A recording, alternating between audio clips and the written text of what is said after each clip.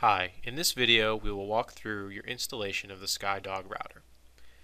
Here are the contents of the package you received. You will notice standard items like a power supply, Ethernet cable, and of course the router itself.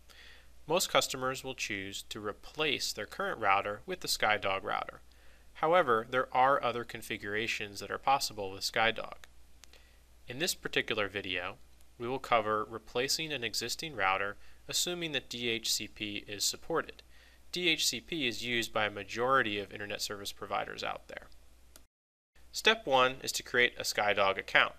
So with your current router set up connected to the internet, simply open an internet browser, log on to skydog.com, select Login, and pick the geographic region that's appropriate for you. You can either sign in with an existing Google account, or you can create a Skydog account. To create a Skydog account, simply enter your name, your email, create a password, enter your mobile number.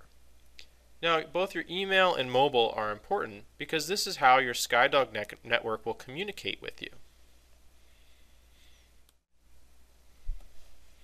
Once that's complete, select Create Account. Now you must register your new product. Every router comes with a unique identification code, or UIC. Simply look on the back of the router at the yellow label, and at the bottom you will find your UIC code. Now enter your UIC code, then enter a network name and select your time zone.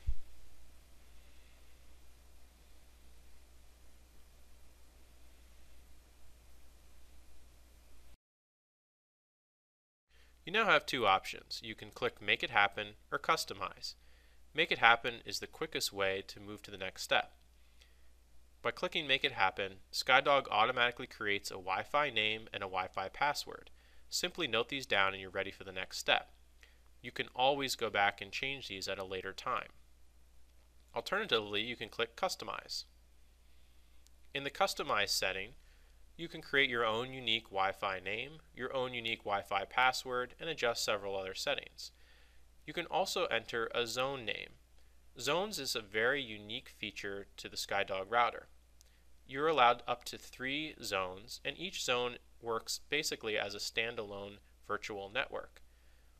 You will see more tutorials and information about zones throughout using the product.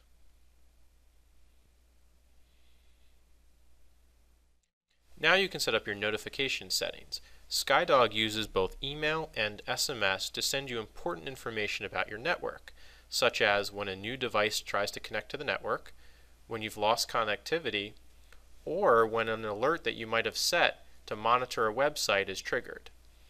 All of these notifications can be configured again at a later point in time.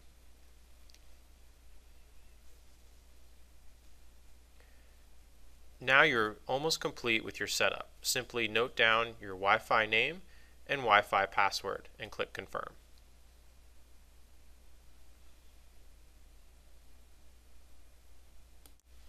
The next step is to physically connect your Skydog router. First, let's take a look at the back of the router. You will notice there's a power plug, 4 yellow LAN ports, and a blue WAN port. First step is to disconnect the Ethernet cable on your current router and plug it directly into the blue WAN port. Then recycle the power on your modem.